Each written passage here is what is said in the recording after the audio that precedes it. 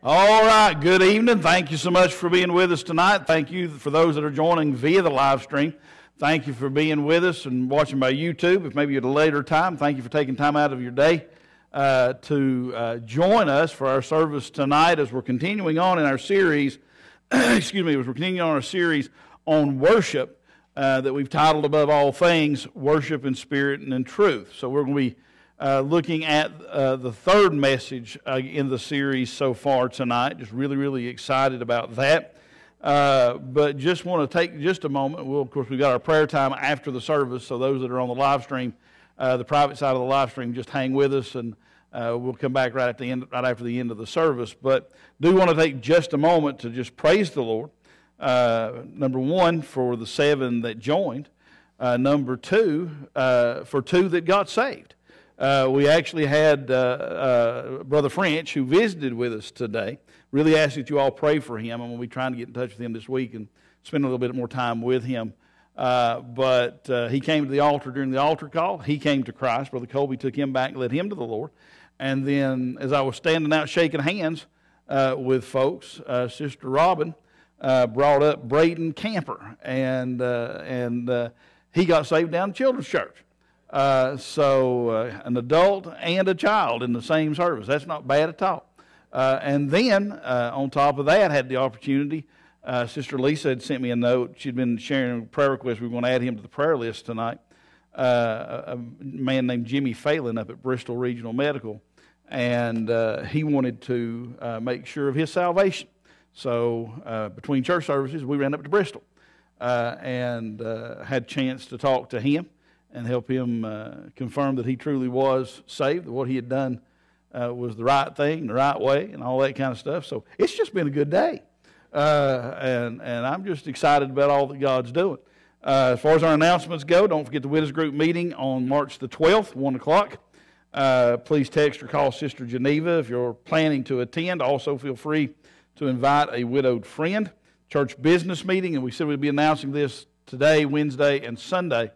But we're going to have a church business meeting on March the 16th at 6:30. That will be a business meeting only service, as we're going to be looking at the budget and sharing with you the budget for 2022, 2023, April through March, and going over all of that for a vote. Also, we'll be talking to you about at least one missionary that we're looking to take on.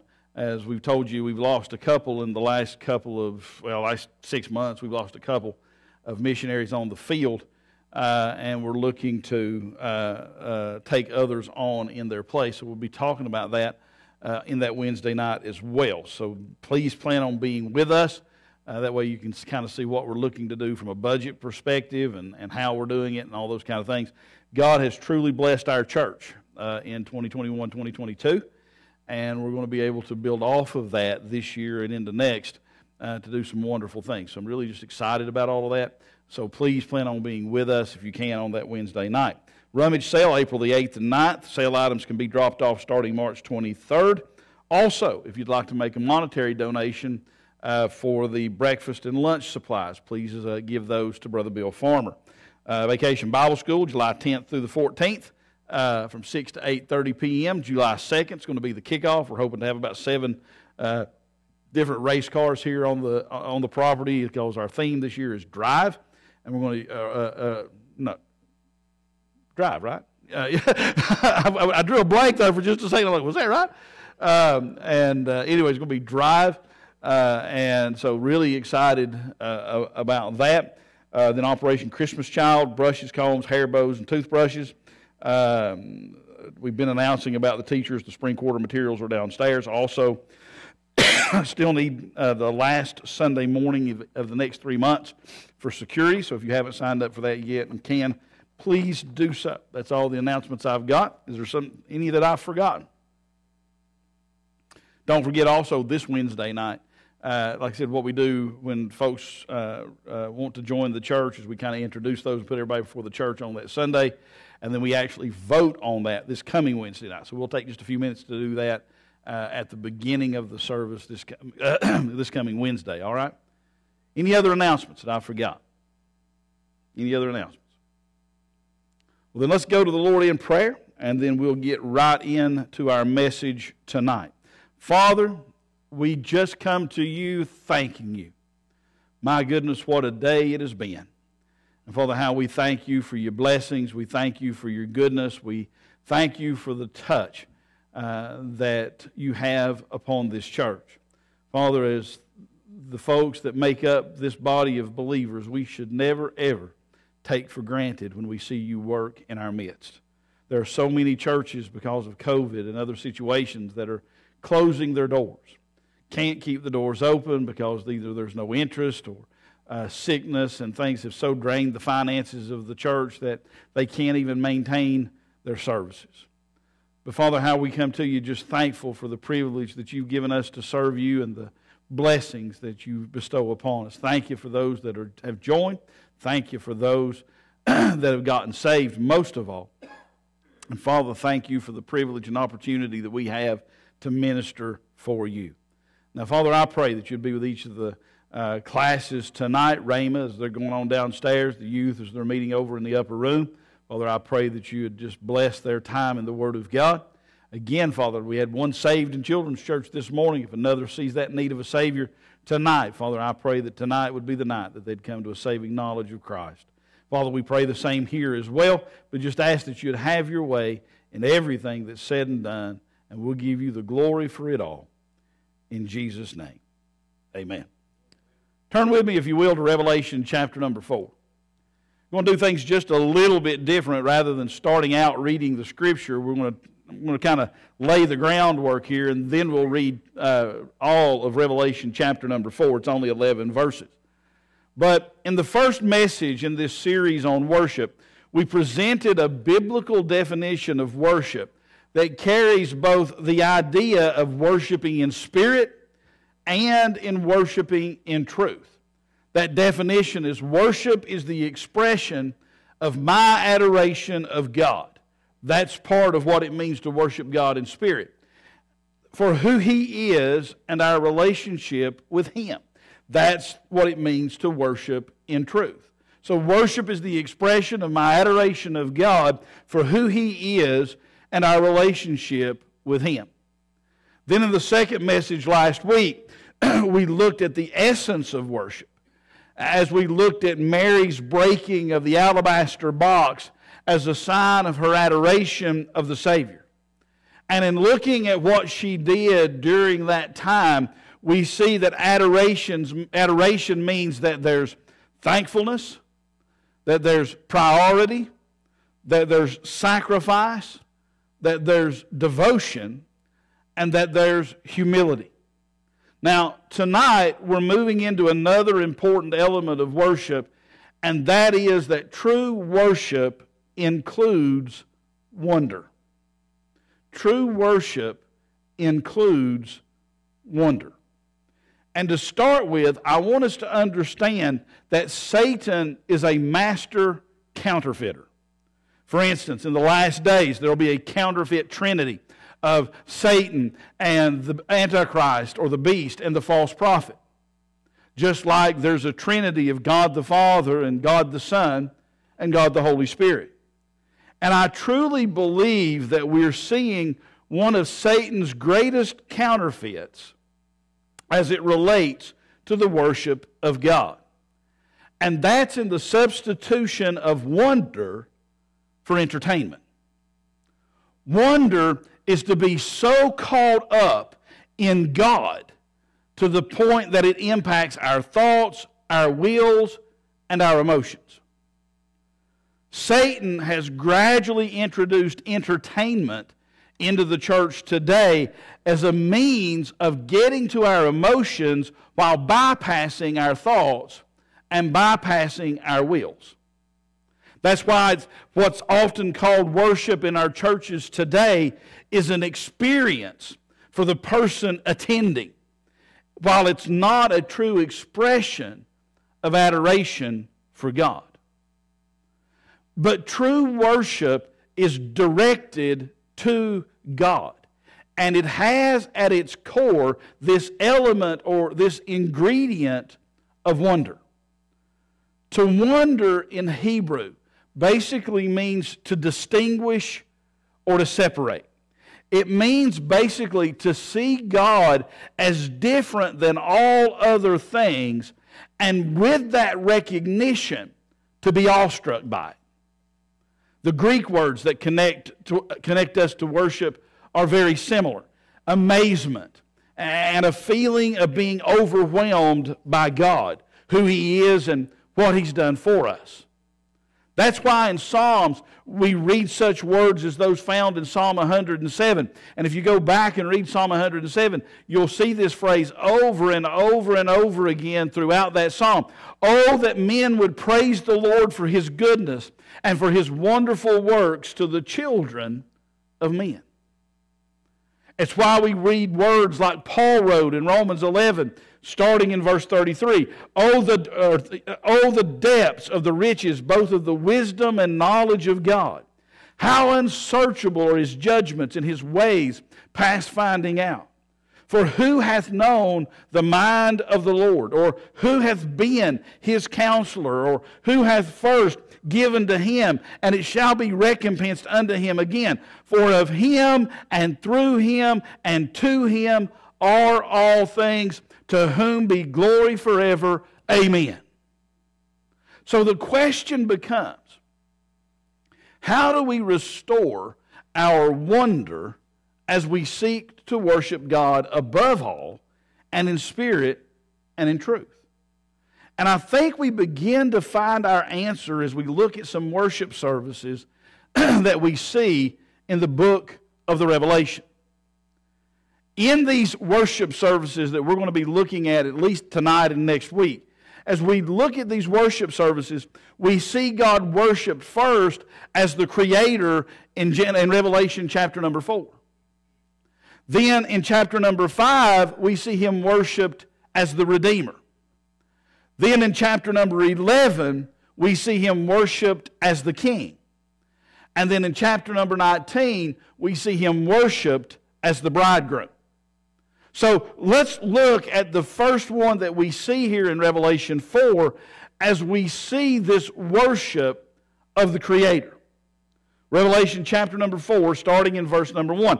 After this I looked, and behold, a door was opened in heaven, and the first voice which I heard was as it were of a trumpet talking with me, which said, Come up hither, and I will show thee things which must be hereafter. And immediately I was in the Spirit, and behold, a throne was set in heaven, and one sat on the throne. And he that sat was to look upon like a jasper and a sardine stone. And there was a rainbow round about the throne in sight like unto an emerald. And round about the throne were 24 seats, and upon the seats I saw 24 elders sitting, clothed in white raiment, and they had on their heads crowns of gold. And out of the throne proceeded lightnings and thunderings and voices, and there were 7 lamps of fire burning before the throne, which are the 7 spirits of God. And before the throne there was a sea of glass like unto crystal, and in the midst of the throne and round about the throne were 4 beasts full of eyes before and behind. And the first beast was like a lion, and the second beast like a calf, and the third beast had a face as a man, and the fourth beast was like a flying eagle. And the 4 beasts had each one of them 6 wings about him, and they were full of eyes within, and they rest not day and night, saying, Holy, holy, holy, Lord God Almighty, which was and is to come. And when those beasts give glory and honor and thanks to Him that sat on the throne, who liveth forever and ever, the 24 elders fall down before Him that sat on the throne, and worship Him that liveth forever and ever, and cast their crowns before the throne, saying, Thou art worthy, O Lord, to receive glory and honor and power, for Thou hast created all things, and for Thy pleasure they are and were created. Now notice with me, first of all, that this worship of the Creator focuses on God. As we read this chapter, we see that this focus truly is directed right at Him. And the first thing that we see as we open this chapter is the fact that God is sovereign. Because verse number 2 shows Him plainly seated upon a throne. As Psalm 115 and verse number 3 says, "But our God is in the heavens. He hath done whatsoever He hath pleased." That's the very definition of sovereignty. The power and the authority to do whatever God pleases. But we also see there in verse number 3 that God not only is sovereign, but He's also indescribable. Notice that John says here that the glory of God was so great. He says that all I can do is give you a description of the colors that I was able to behold. Purple and green and red and all the colors of the rainbow. Other than that, John could only wonder at what he saw when he looked upon God seated upon that throne. Then John focuses on the words of the four beasts, and they cry out in worship at the holiness of God in verse number 8. And along with that holiness, they lift up God for the fact that not only is He sovereign, but He is the Lord God Almighty. Then we see in the same description that God is eternal. Not only is He the God which was and is to come, but He's the God who liveth forever and ever, according to verses 8 and 9. Then in verse 11, we see that He's worthy to receive power and glory and honor. Why? Because He's the creator of all things, and everything that God created is a direct part and plan in the will of God.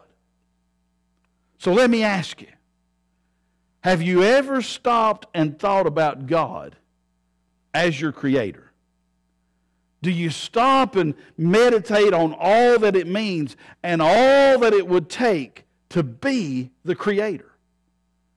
He truly is sovereign. He truly is indescribable.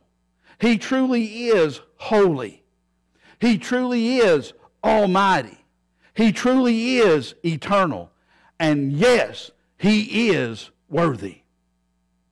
So worship, in order to get to the wonder of God, or to experience the wonder of worship, is to focus on God and to realize all that He is. And here in chapter 4, we just see Him described as the Creator. Can you imagine what's coming when we talk about Him being the Redeemer and the Bridegroom and everything? I'm excited about what's coming. But then we see the expressions of wonder. We see the focus on God. But then we also see, as a result of that, the expressions of wonder. When we do take time to think of God as our Creator, it should cause wonder to just well up in our hearts. Wonder, as I said earlier, is the combination of my thoughts and my emotions and my will working together in concert as I express my adoration of God. And several different responses can be seen throughout Scripture when a person contemplates God as the Creator. Now, go with me in your Bible to Psalm 8. Psalm 8.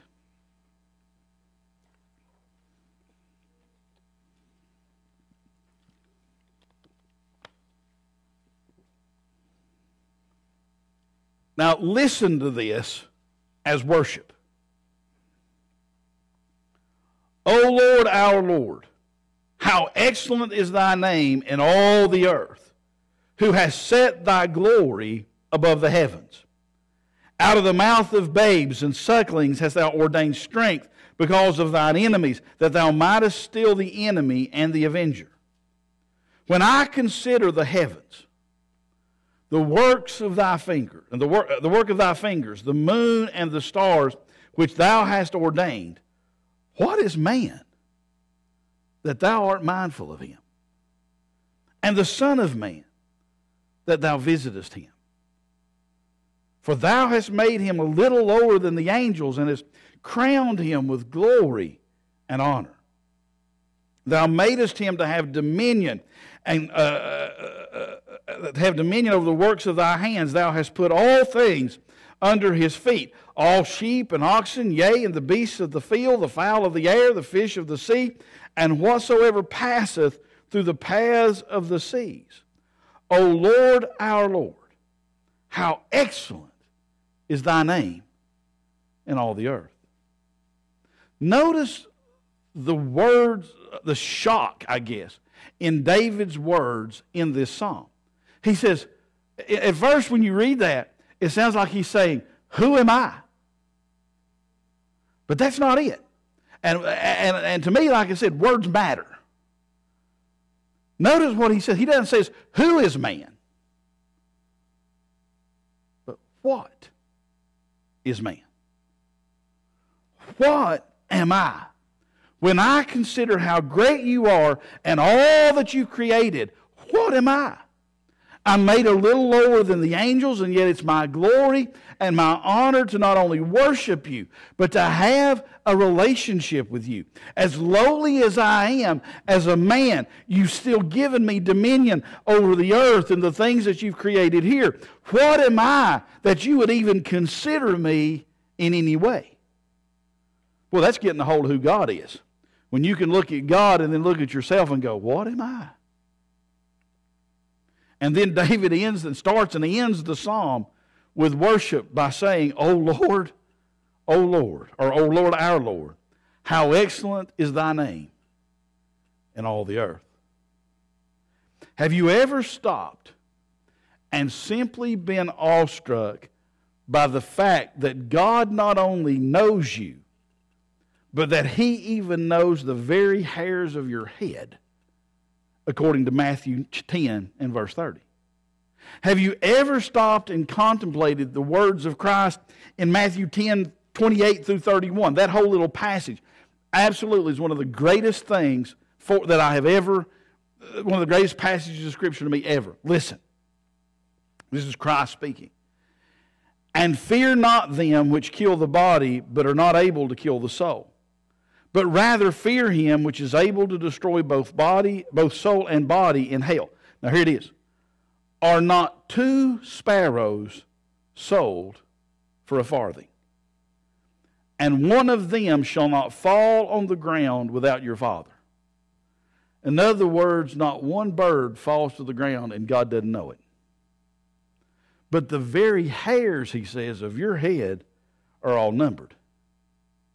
And then here's the verse that just sends me into orbit every time I read it. Fear ye not, therefore, ye are of more value than many sparrows. We should be awestruck. We should be overcome with wonder when we consider God as our Creator and then realize that He notices us and pays so much attention that He knows the very hairs, the number of the hairs on our head. That ought to cause us to wonder. But then we also see that where there's wonder, there's also thankfulness. Go with me, if you will, again, 1 Timothy chapter number 6 and verse 17. 1 Timothy 6 and verse 17.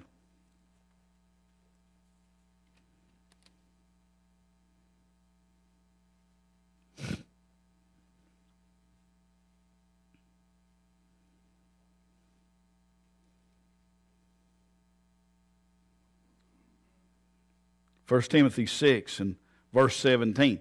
Charge them that are rich in this world, that they be not high-minded, nor trust in uncertain riches. But here it is. But in the living God, who giveth us richly all things to enjoy. The Bible says in Psalm 50 and verse number 10, for every beast of the forest is mine, and the cattle upon 1,000 hills. And when we look at the creation and we look at the bounty that's on this earth, we can't help but be struck by the wonderful truth that's found here in 1 Timothy 6 and verse 17 that says that God, as the Creator, has given all of these things, given us richly all of these things for us to enjoy. Here's what we have to understand. Wonder brings thankfulness. But also according to the Scripture, and this is so important, and I don't know, years ago God showed me this, and I've never been able to get it out of my head. Wonder drives thankfulness. But a lack of thankfulness leads to idolatry.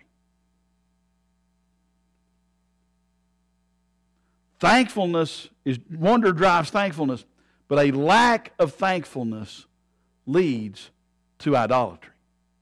And you say, how in the world do you get that? Romans chapter 1, starting in verse 21. Because that when they knew God, they glorified Him not as God, neither were thankful. They lost the wonder, and they stopped being thankful. Now listen to what happens. But became vain in their imaginations, and their foolish heart was darkened. Professing themselves to be wise, they became fools, and changed the glory of the uncorruptible God into an image made like to corruptible man, and to birds and four-footed beasts and creeping things. You see what happens? When you lose the wonder, and you lose the thankfulness, and you stop glorifying God as God, what happens is you start looking around, and somehow in the back of our minds, with all of the bounty, things like this start going through our heads. Boy, look at what I did. Remember Nebuchadnezzar? Is not this great Babylon that I have built? Nebuchadnezzar made an idol out of everything that he thought he had done, so God made him think he was an animal for 7 years.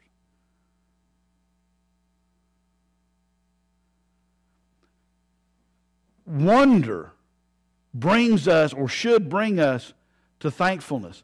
But if we lose the wonder, it doesn't take too awfully long before we start looking around and thinking we're the ones who did all of this. And look at how good we are. Look at how successful we are. Look at how awesome we are. And what ends up happening is we make an idol of things or of ourselves. So where there's true wonder, there's thankfulness. But then we also see that where there's true wonder, there's faith. Go with me to Philippians chapter number 4. Very familiar passage of Scripture. Philippians chapter 4 and verse 19.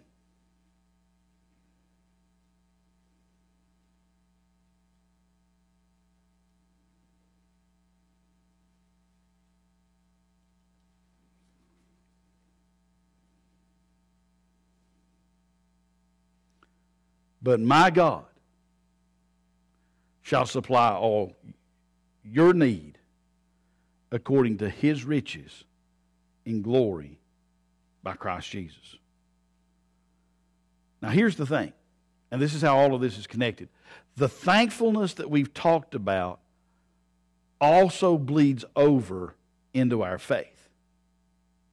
Why? Because if we're thankful for all that God has given us, it's not that big of a leap to have faith that He's going to continue to meet our needs in the future.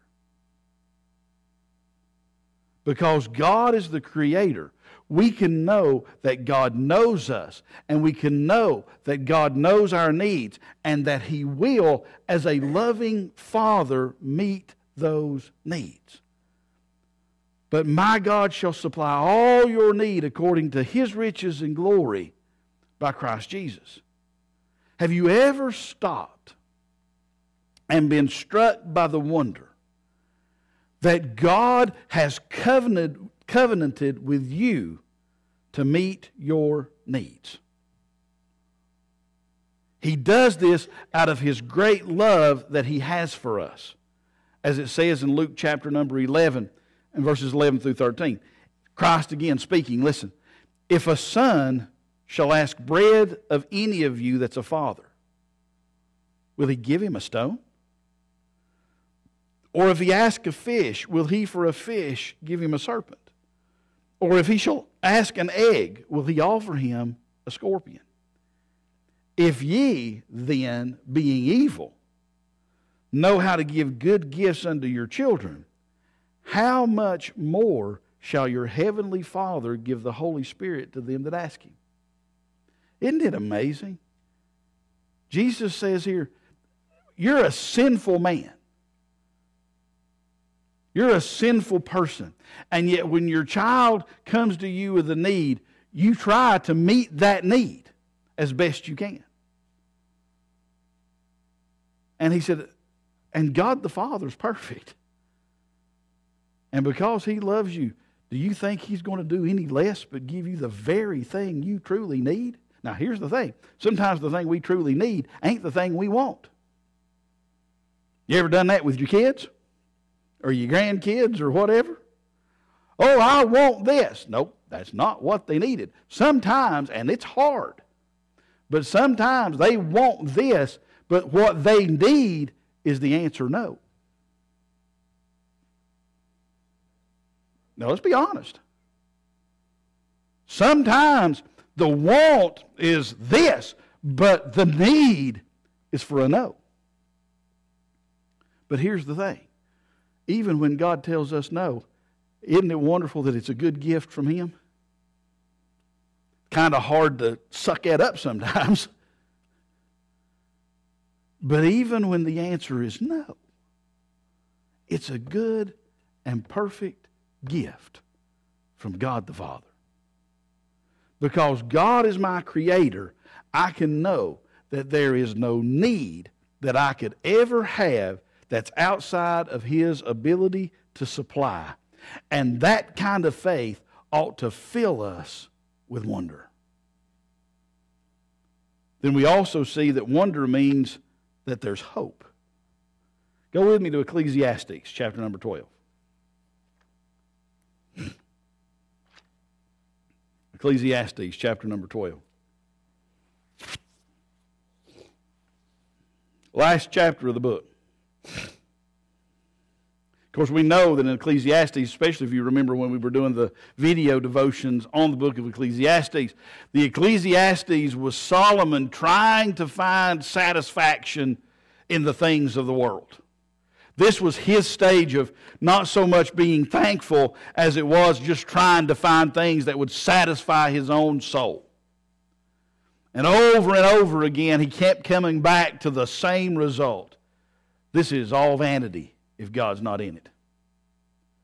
And here we come to the last chapter of Ecclesiastes, and starting in chapter number 12, we see something else. Now here's the thing. Poor old Solomon, and you read this book, and you understand that Solomon, like I said, he was trying to fill his life with all of these things, and none of them were satisfying him. And what he was doing was getting discouraged. What is there? What can I do? How do I fill this void? When you look around the world today, it's easy to get discouraged. War, disease, financial trouble. Boy, don't that sound like today? And evil leaders. And even simply trying to provide for your family in trying times can be enough to bring a person to their breaking point. But the Bible gives us a cure for pessimism and despair in Ecclesiastes chapter number 12, starting in verse number 1.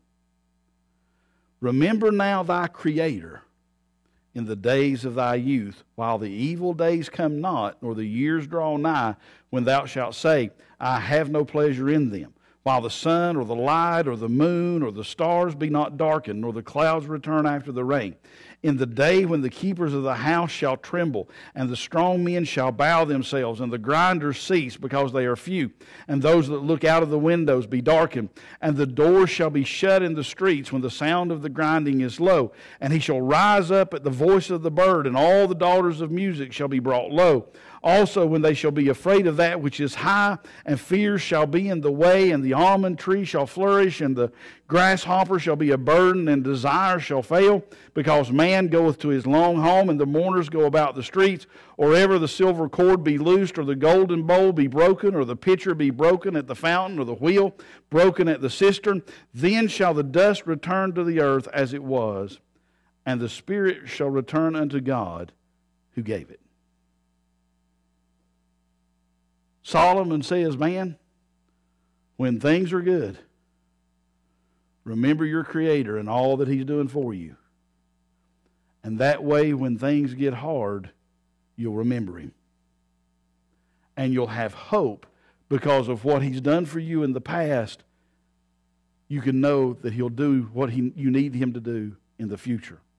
Remember, Solomon says, and worship the Creator. When things get dismal and things get dark, the cure is to have hope in the fact that God has a plan and that what He said He'll do. Not only did He create the world and all that's in it, thank God He created a plan of redemption before He ever spoke the first thing into existence. And if He's going to think of if He's got the plan of redemption laid out before He ever created the first thing, don't you think He knows exactly what you need today? That's hope. And because we know that there's more to our existence than just this life, we can have hope. As a matter of fact, it's the only way that anyone can have hope. According to 1 Corinthians 15:19, if in this life only we have hope in Christ, we are of all men most miserable. And one day, that hope's going to be realized when we're enjoying the creative work of God yet again in that new heaven and new earth. So there's hope. But then lastly, we see that wonder also means that there's trust. Go with me to 1 Peter chapter 4, verse 19.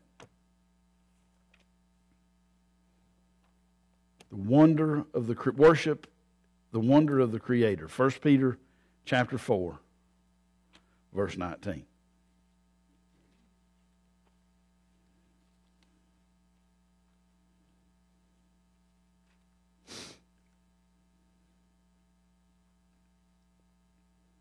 One of the greatest things that causes us to stand in wonder is the reality that even when things are not as we want them to be, when we suffer even though we're trying to do what's right, we can trust the plan of God, and more importantly, we can trust Him.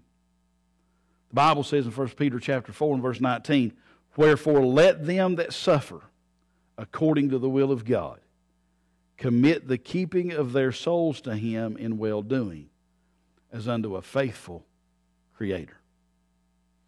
Now, I've told you the story before that when Aaron was little, I was preaching a message on the difference between faith and trust. And faith is what I believe about God.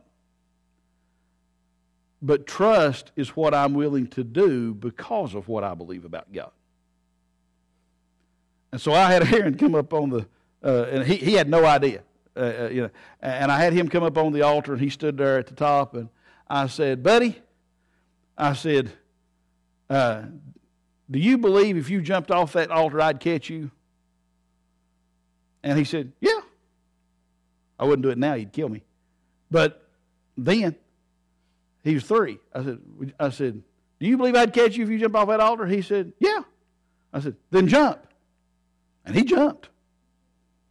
Boy, I was glad I was ready. Because he didn't know, he jumped. And I caught him. Faith was him believing that I would catch him. The jump was the fact that he trusted me. And that's what wonder does. When we look and we see all of the things that we've talked about tonight, when we take a look at all of those things in concert, then what it does is that wonder builds up within us a trust that because of all of this, if he told me to jump off that altar, I'd be willing to do it. Warren Wiersbe said this so well. Finally, when we know and worship the Creator, we can face personal suffering and use it for God's glory. Therefore, let those who suffer according to the will of God commit their souls to Him in doing good as to a faithful Creator. Not a faithful king or even a faithful Savior, but a faithful Creator. Only a faithful Creator can make all things work together for good. Romans 8:28. The climax of the book of Job, certainly a book about human suffering, comes when God reveals Himself as the Creator. When you worship the Creator and lose yourself in the wonder of His creation, and He's speaking here of everything that God does for us, it can make a great difference in your personal Christian life. It'll make you willing to jump. As we look at worship of God as the Creator, we see two things that bring us to a place of wonder. One, how we get to that place is to simply focus on God. And then when we focus on God as the Creator, we then express wonder as we stand in awe of Him, as we express our thankfulness to Him, as we rest in faith because of His promises, as we live in hope in this present creation, and we look forward to the one that's coming, and as we learn to trust Him as we live in this world and look for the one to come. Worship has at its base wonder. So let me ask you a question as Sabrina comes to play softly.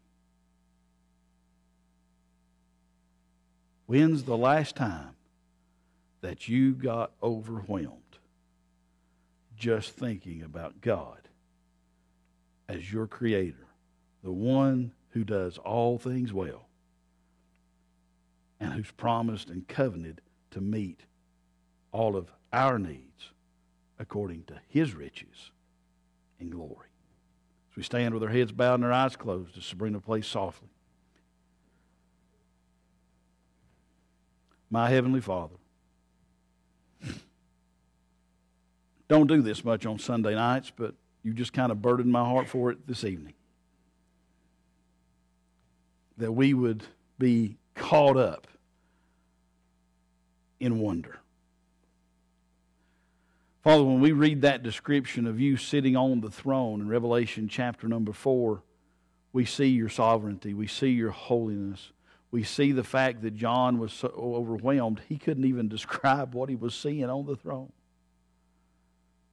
That's where wonder starts. But then that wonder becomes an expression when we take that step back as we look at you as the Creator and we stand in awe of you. And we realize just how thankful that we ought to be. That you would even consider, as David said, what am I? And then, Father, when we get a hold of that, we can have faith because of what you've done. And we can have hope even in the midst of trial.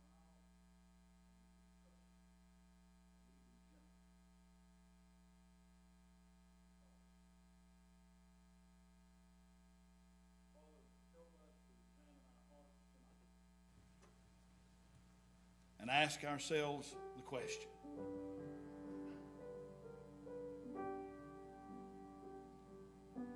do I wonder at God? Is my worship the result of wonder? And help us, Father, that would be where we start, is with wonder. And the best place to start is at the very beginning, with you as the Creator. How about you tonight?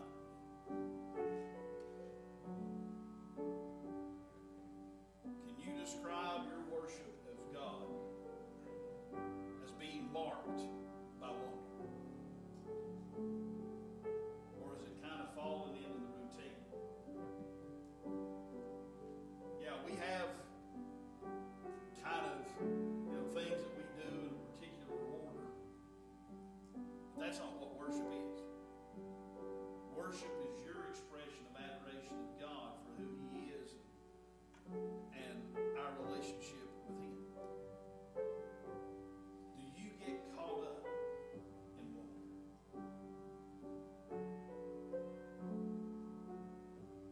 My Heavenly Father, thank you. Thank you for the reminder that worship is not about going through the motions. Worship is about getting caught up as we focus on you and then expressing our adoration for all that we see. We love you and give you the praise and glory for it all. In Jesus' name we pray. Amen. All hearts and minds clear? All hearts and minds clear. Maybe you just want to brag on Jesus. All hearts and minds. Yes, ma'am. I just want to thank the Lord helping me to get better. He guided me to the doctor and gave me a good husband to take care of me. But anyway, I just want to thank him and give him the glory Amen. Amen. for all the prayers. Amen. Good to have you back. Miss you. Somebody else? Yes, ma'am. I want to thank the church for all of your kind words and your prayers through everything that's been going on with Pastor Jamie and health issues and other things that have been going on. So I really greatly thank you for that. And also want to thank God for His watch, care, and love for me. Amen. Because things have been so much different in my life. Amen. Things not happening the way they did. Amen. And I'm extremely thankful for the parents that I have and being taken care of the way I was. Amen. Amen. Somebody else? Somebody else? Somebody else? And don't forget, join us Wednesday night at 6:30 as we'll be beginning a look at those who say that when they've died or something has happened, they visited and visited either heaven or hell. We'll be talking about that as part of this series we've been doing on Standing on Solid Ground, looking at heresies in the church. So you just prayed God would use me to kind of do whatever He'd have said in this time, all right? All hearts and minds clear. All hearts and minds clear.